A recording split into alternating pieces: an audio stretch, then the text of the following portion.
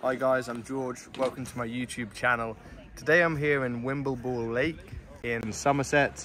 There's a rowing race going on, actually quite a few different rowing races going on. And my little sister Harriet is racing today and she's part of the local team here at Wimbleball. I'm going to try and capture some of this beautiful landscape behind me, some rowers going past. So let's start painting.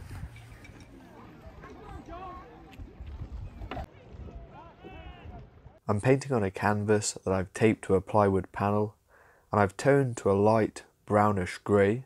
I start by dividing my canvas into a grid, which helps me place the main compositional lines accurately by comparing the vertical and horizontal relationships of the features within the scene. I'm painting with thinned down raw umber paint, which is quite a quick drying colour, especially when applied thinly. So I've decided to place the horizon line quite high up, which leaves me with room to paint more of the lake and the riverbank in the foreground, as ultimately I intend to have the rowing boats work as the focal point of my painting. Here I'm painting in the sky using a filbert brush and a colour mix of cobalt blue and titanium white. I'm painting around the sections of the canvas where I want to place the clouds, to avoid having to layer the light paint for the clouds over the blue paint of the sky. And as I'm painting wet into wet, this would result in the colours mixing and muddying the colours. To paint the clouds, I'm not using pure white paint, which is a common mistake that people make, but rather I'm mixing some light, slightly off-white colour mixes for different sections of the clouds. For the lightest areas of the clouds, which are catching direct sunlight, I'm using a colour mix of titanium white and a small touch of yellow ochre to give the clouds a slightly warm glow. And for the shadow section of the clouds, I mix a greyed down purple mix using a combination of titanium white, yellow ochre, alizarin crimson and cobalt blue. However, I make sure not to paint the shadow sections too dark, as the clouds are overall a very light value when compared to other areas within the scene.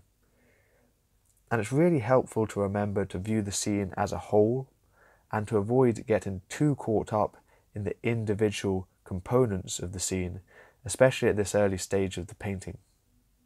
I'm now painting in the water, which is reflecting the blue sky above it.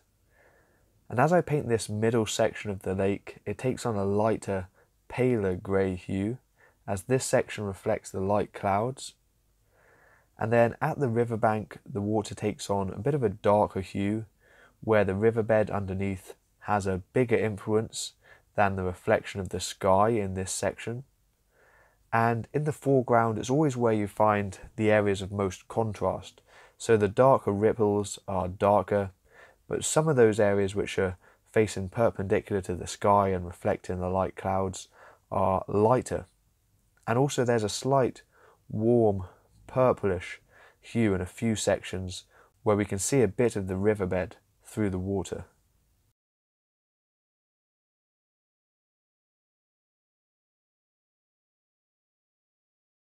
Here I'm painting these lovely rolling hills on the other side of the lake, which are so iconic to the Somerset countryside. As it's mostly a sunny day, sections of these hills are receiving direct sunlight, which gives them a warm golden yellow hue due to the warm colour temperature of the sunlight.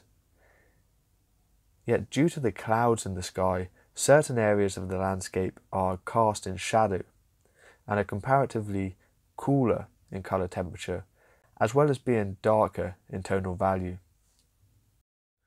As the clouds are moving whilst I try and paint the scene, the shadows on the hills are also moving accordingly. So it's hard to place the shadows entirely through diligent observation. So rather I'm trying to focus on placing them approximately and also in a position which works well compositionally. And I actually heard a quote which went, "The greatest gift that God gave the landscape painter was the shadow of a cloud." And I can't remember the name of the artist who said it, so if you know, please let me know in the comments. But throughout the history of landscape painting, shadows cast by clouds have featured prominently in many paintings, sometimes creating significant shapes in the composition, or simply conveniently covering up some areas which may require a lot of time-consuming, complex detail, so that shadow can just conveniently block it out. Using the fine point of a small round brush, I'm now adding in the small details of a rowing boat with 2 rowers on it going past. And this is the boat that my sister is racing on. I'm also carefully painting their reflections and that of the boat on the water below. Even though by this point the boat has passed, I know that this reflection will happen, and I can also reference other passing boats to observe how these reflections appear.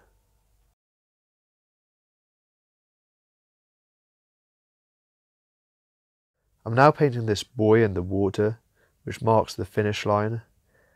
As the sun is lighting the scene from above and to the right, the top right hand side of this buoy is receiving more light, so I'm painting these areas with a lighter white colour mix and thicker paint as well in these light highlights. I've actually got here my sister, who is the rower at the back on this little boat. How was it racing out there today? It's really lovely. It's been a beautiful day. Lots of people here. Got some shiny things. So yeah, she did really well.